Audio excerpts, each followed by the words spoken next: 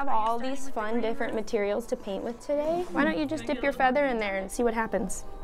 Okay. When it comes to art, it has the ability of drawing out something unexpected. Were you trying out the tissue paper? Do you need a little more paint on here? No need for paintbrushes. How's it going over here? Are you using the eyeshadow brush? Instead, what's it like painting with an eyeshadow brush? A freedom to create. Yeah, it's totally free. And connect. No, I want to get this. No, I want to get this. It's just sort of free-form art. Tom Donnellen is one of more than 15 working on this process painting. What happens if you mix this white with this blue? What do I like about painting? Each one putting their own stamp on the project, layer. Oh, I like that. You like that? By layer. Look at that texture you're creating. Do you see that? Kayla Kritzek is an art therapy intern at the Augustana Open Circle Adult Day Center in Hopkins. I've got a white here that I can give you. A collaboration between Open Circle Found one. and the Adler Graduate School. It's been amazing, actually. Like seeing people who've never been in art programming before come in and want to be in it and get excited about it. How's that? I love it. Has been really rewarding. You pick up more paint when you use the sponge brush. It's true. Learning what it means to have an artist's touch. Should I use a sponge brush? Whichever one. I think both give a cool effect on the canvas. They're just different. And new talent later in life. Doodler. Added color. You gotta stamp it harder on there. Amid faded memories. Approximately 80% of our members here at the Hopkins location have a dementia diagnosis. We have Art pom-poms, gives them a voice. cotton balls.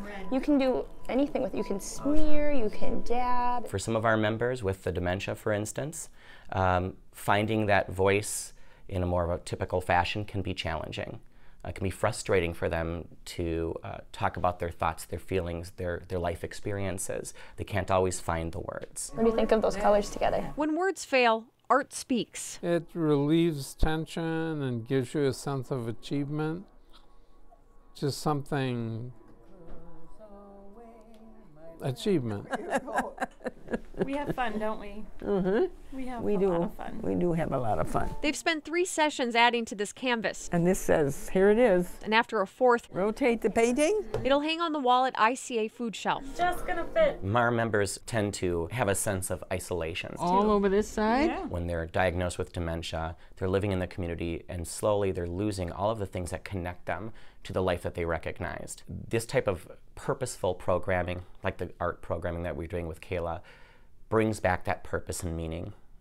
It also, I think, challenges them. We've certainly got a lot of layers at this point. Seeing what's still possible. For some reason, it reminds me of something underwater. Does it? Yeah, like maybe a coral reef. A jellyfish in different colors in the ocean. Art that adds depth. I've come here, there was nothing there, and now this is there for what I've done. So there's a sense, yes, I've done something. Yeah, that looks awesome. Well, it was twisted, but Yeah.